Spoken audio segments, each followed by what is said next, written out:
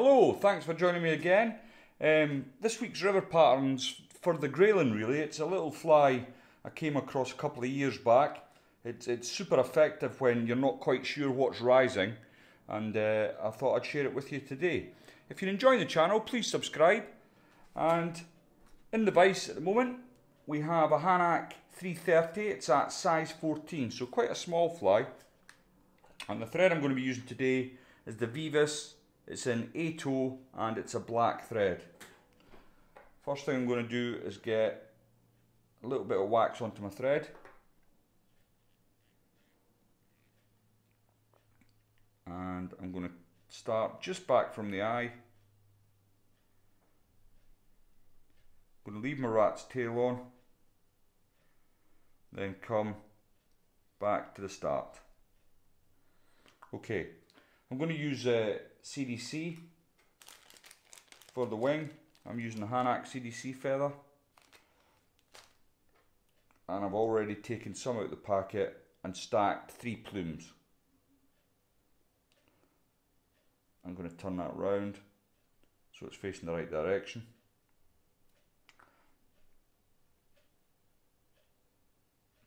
And it wants to be roughly the same length as the hook. So you can get a couple of wraps on there. Just to see where you stand. That looks okay. And similar to the yellow owl, I'm going to just cut at an angle so I can get a nice taper to my body.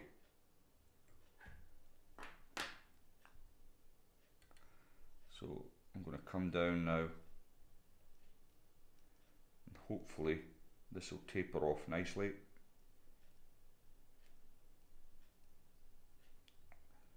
And I'm going to cut away at this point. Now, this fly has a trailing shuck, and what I'm going to use is some of this stuff, one strand actually, and it's a crystal flash. This came from the Fly Time boutique, I believe, and it's like a twisted glittery flash. And what I want to do is get 2 strands of that coming from the back of the fly. And what this does is it simulates the fly leaving its shuck behind to develop into a flying insect.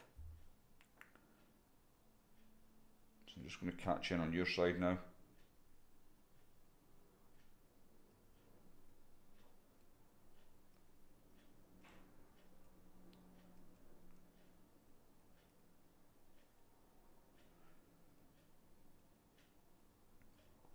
Now before I come back up, I'm going to add a rib to this, and I'm going to use a copper rib on this occasion. It's small, that's the UTC.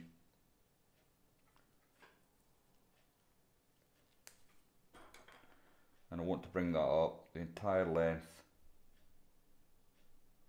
of the fly.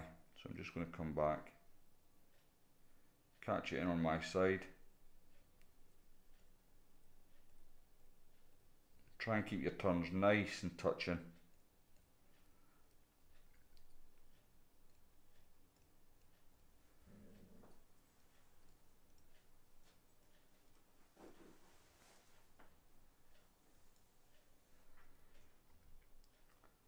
Now before I go any further, I'll just trim away my shuck. Obviously it's not going to trail that long. So I'll come in and I want to leave about 2/8 of an inch, like so. Now very often I don't bother with the rib, I just leave the body black, plain, and it seems to work just fine, but I thought for the purpose of the video I would add a rib today.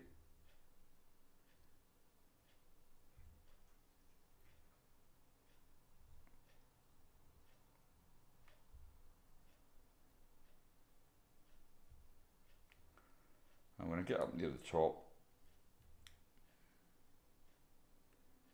going to catch that in, keeping it under tension. I can then twist that away. Now what I'm going to use for the thorax is some of this stuff. Now the label is faded, but it's called Prison, and it's basically a peacock glitz fibre, very like the hens 45 dubbing, very similar. So I'm going to grab a little bit of this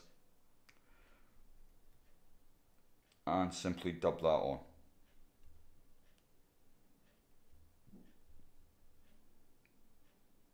Doesn't need much. Then I can come in, build in my thorax. I'm going to pull my CDC behind now. I've left a little bit of room in the front.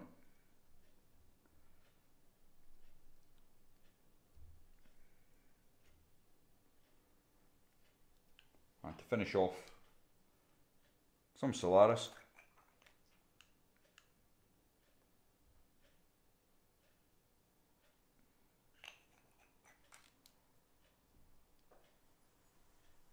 Pull everything back out the way.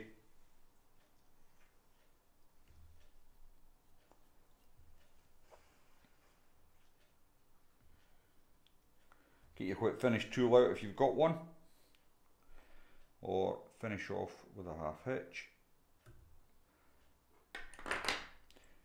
Remove your waste with the scissors, pull back your feather and cue your resin. Of course, if you're not a fan of finishing this way, you can simply varnish the head and put it to the side to dry, but I like to finish like this. It's quick and it's efficient. There we go. Now this is a real quick fly to tie, especially if you decide not to bother with a rib, and I rarely do. It doesn't seem to make any difference. And there you have it. Just a little Grayling Dry. It works great, especially in the size 14. It's a real fish killer. Thanks very much for watching, and I'll see you next time.